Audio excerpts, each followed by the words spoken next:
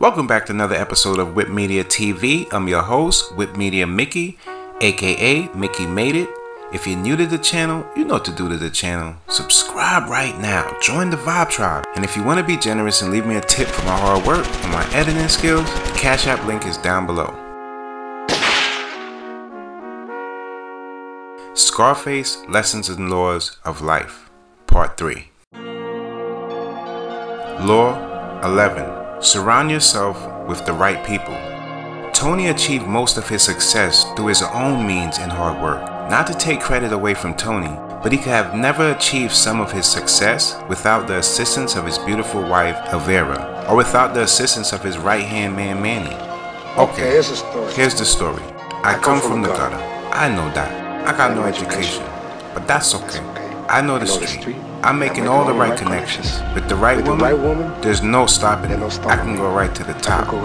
Law 12. Close the deal no matter what. And education is important, but learning the art of the deal and how to make connections is just as important. You will never get paid for how smart you are. If you're able to be a closer and close deals, then you will be golden in the business world. Know when to stop. You don't want to get too deep into anything that you lose all your friends and those closest to you. There's a fine line that needs to be balanced. When things are not going well, you will always want the closest to provide you with support and motivation. However, do not be the one to get all caught up in your work and forget about those closest to you. Tony's biggest fault was that he didn't know when to quit. Tony got too out of control and the people's closest to him left him. He sold his soul for money and power. Law 14.